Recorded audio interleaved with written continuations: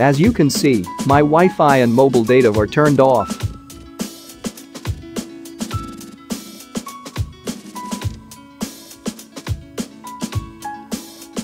Still, I can use my Google Chrome app to view photos, and the most exciting is to watch videos.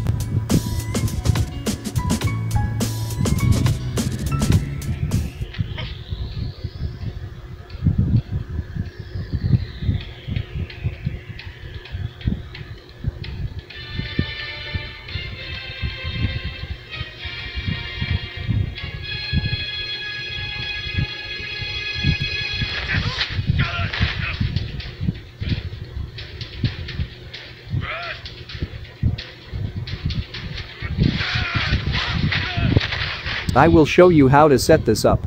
Coming up next in J-Code.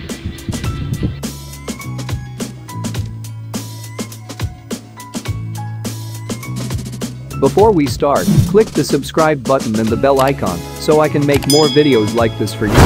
And don't forget to smash the like button. Before losing your internet, you might want to save the tabs, web contents, photos, or videos you currently loaded in an online session and load each as offline pages.